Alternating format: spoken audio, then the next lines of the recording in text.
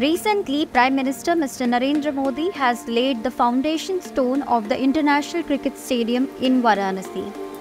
Hello everyone, myself Sneha Kapil and I welcome you all in the current affairs section of RACE IAS. Today's topic for discussion is International Cricket Stadium will be built in Varanasi.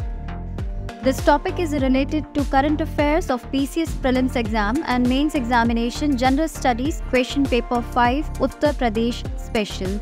Now let's quickly move forward and focus on the key points of it.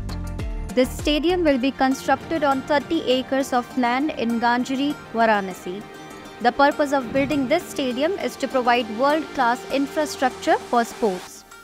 Uttar Pradesh government has allocated 121 crore rupees for land acquisition.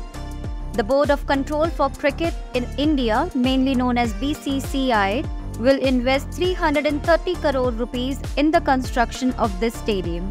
Located near the Ring Road in Raja Talab area, the stadium is likely to be ready by December 2025. After Kanpur and Lucknow, this will be the third international cricket stadium in Uttar Pradesh. Now, let's move forward and know more about the main features of this stadium. This stadium is completely dedicated to Lord Shiva. The design of this stadium will include elements inspired by the city of Varanasi, such as a crescent-shaped roof. Trishul-shaped floodlights will be installed. The structure of this stadium will be in the shape of Damru, a hand musical instrument associated with Lord Shiva, and vine leaves. The spectator gallery of this stadium will be like the stairs of the Ghats of Varanasi. This stadium will have a seating capacity of more than 30,000 spectators, and the stadium is expected to benefit local players and the economy as well. Now, let's move forward and know more about the Uttar Pradesh Sports Policy 2023.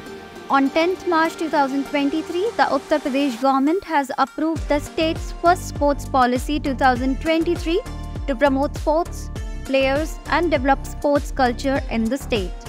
Under this new sports policy, special training will be given to the players to increase their physical efficiency. Along with this, State Sports Authority will also be formed on the lines of the new State Sports Authority of India. Apart from this, primary academies and school colleges will be linked with sports. Under this sports policy, a State Sports Development Fund will be created for sports in the state with 10 crore rupees, which will provide special benefits to the best players of the states. So this is all about this topic. Now it's time for the main question. Mention the major initiatives launched by the government in recent years for the promotion of sports in Uttar Pradesh. You all may write your answers and leave your answers on our Telegram channel. Please subscribe our YouTube channel and download the RACE IAS app. And information regarding the new batches, please call on the numbers given on the screen. Thank you for watching and have a great day.